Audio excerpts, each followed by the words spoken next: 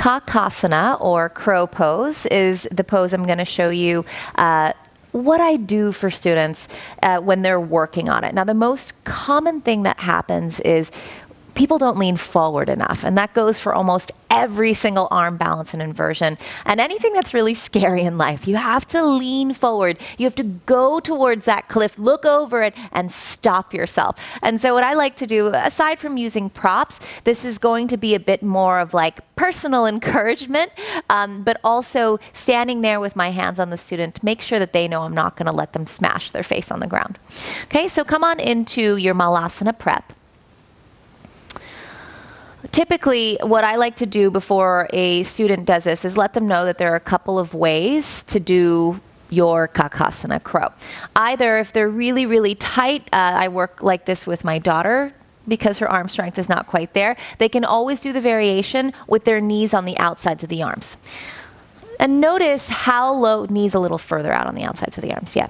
When a student does this, notice how low their hips are. This becomes a lot easier for a student to lean forward because there's not so much weight going forward. One foot lifts off the ground and then the other.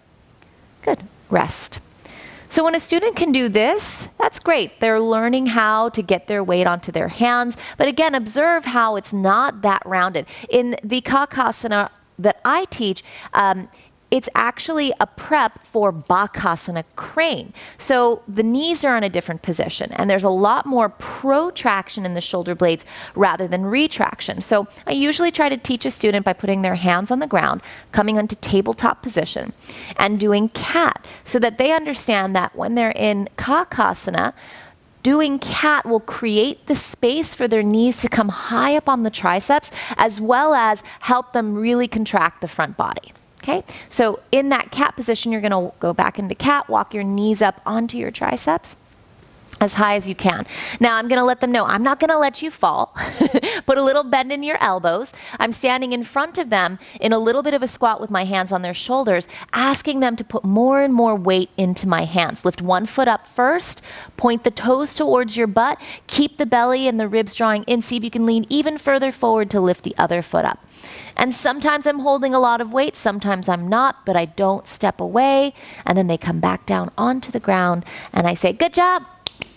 High five, you did a great job. Encouragement, as well as making sure that you're communicating that you're there for your student, especially when they're trying something that scares them, is so important, because that's going to give them the foundation to really grow and approach these scarier poses again and again. It's when a student or even ourselves have bad experiences with poses that we don't want to try them again. So make sure that you're comforting them, that you're letting them know that they're safe, and that your adjustments or your spotting techniques are actually solid and there for them. And then, good job.